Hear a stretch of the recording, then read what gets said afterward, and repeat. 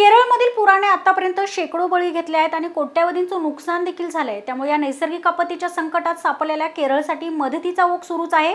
पुण्यातील राष्ट्रवादी काँग्रेसचे नगरसेवक सुद्धा केरळच्या मदतीला धावलेत। केरळमधील पूरस्थितीच्या पार्श्वभूमीवर देशभरातून त्यांना मदतीचा ओघ सुरू आहे। राज्य सरकारने देखील केरळ राज्याला मदत दिली आहे। महानगरपालिकेतील राष्ट्रवादी काँग्रेसचे सर्व नगरसेवक एका महिन्याचं मानधन केरळ पूरग्रस्तांच्या मदतीसाठी देणार आहेत। यासंबंधीच्या निर्णयाची माहिती राष्ट्रवादी काँग्रेसचे शहर अध्यक्ष आणि महापालिकेतील विरोधी पक्षनेते चेतन तुपे यांनी दिली आहे। राष्ट्रवादी काँग्रेस पक्षाचे पुणे महानगरपालिकेतील सर्वच्या सर्व म्हणजे 41 नगरसेवक यांचा एक महिन्याचा पगार हा केरळच्या आपत्तीसाठी देणार आहे।